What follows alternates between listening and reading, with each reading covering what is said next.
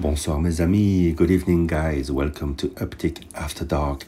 I speak this way because my kids are sleeping next door, but I can't wait until the morning to share with you my experience in hand with the new Breitling chronographs. Yes, you can still buy watches straight from a store. What a novelty idea. I was so happy to see them right there in the window, and I could choose which ones I wanted to see, and for me it was really all about the Datora or Datora full calendar chronograph and the split second. Let's start there. This is the steel version, blue dial, very nice, around 10,000 US, 15 millimeters of thickness, 42 millimeter diameter. It wears okay on my 17 centimeter wrist, about 6¾ inches.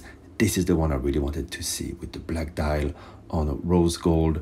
Reminds me of the longer honey gold. Of course, the price is a fraction of the longer, but it comes with some compromises. However, how many split seconds chronographs do you know at a price point of 10,000 in steel, 20,000 in gold? The actuation has a nice clock to it on all three buttons. So you have a button in the crown to activate the split function, which is very, very smooth. So the caliber is based on the B01 evolution to the B03, and it's called a B15. While here for the full calendar version, the base is actually a Valjoux 7750, if I'm not mistaken, reworked by a company called Concepto, which also worked on improving the whole caliber and adding the calendar complication. There's only one little pusher in the lovely case with those nice side striations. The rest is commanded by the crown only, the moon phase, the date, which is really great because it's always a bit of a drag to have to push those tiny little pushers on the side and risking damaging your beautiful watch. So it's also around 15 millimeters of thickness, and is the extra compromise that you have to do for the price point.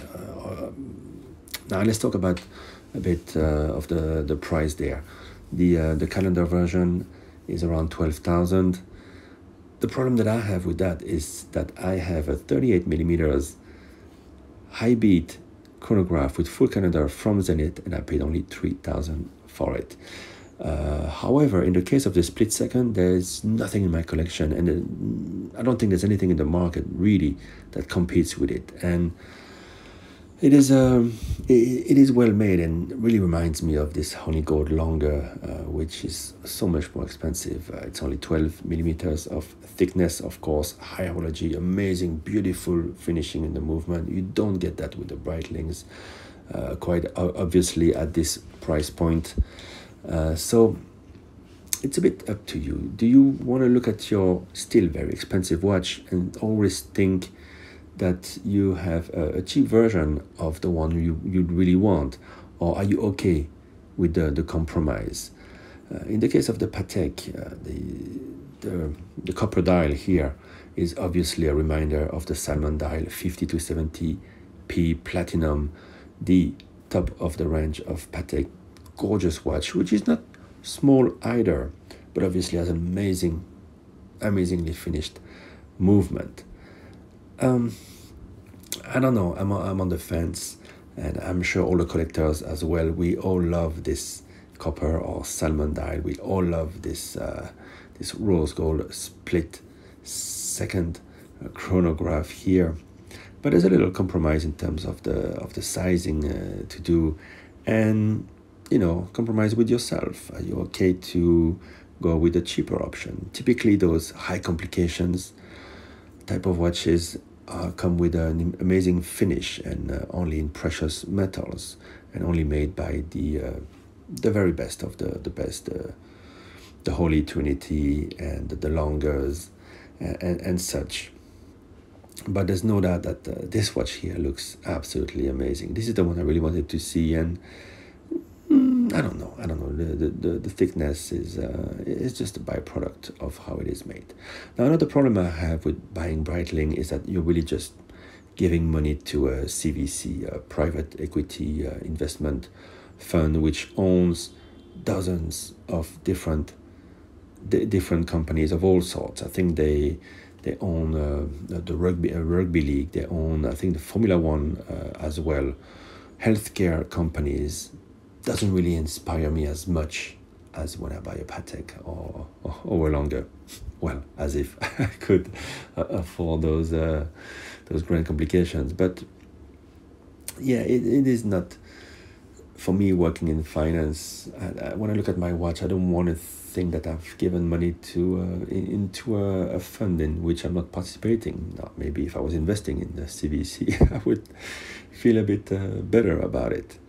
But anyway, let me know in the comments what you think about those watches. Still, big thank you to Breitling, Steve there at the boutique, for taking time for showing me the watches, because they're exactly the way I thought they would be on the wrist. And it was very exciting for me. Really, I wasn't feeling too good this evening, and just when I saw those watches, I forgot all my little belly troubles and my fatigue, and I was really pumped to be able to share these with you. I don't know if I'm going to sleep all too well, because I'm really tempted. I think the rose gold, it's a bit of a stretch, but the copper dial, the Datora, is really right up my alley. There is competition in my watch box, as I said, with my Zenith, so that's one thing. And yeah, the price point, I wish at a price point you would get an integrated chronograph caliber, or at least at the base would be the B01 and not a Valjoux. I have to be honest there. All right, thank you for watching. Put the comments below.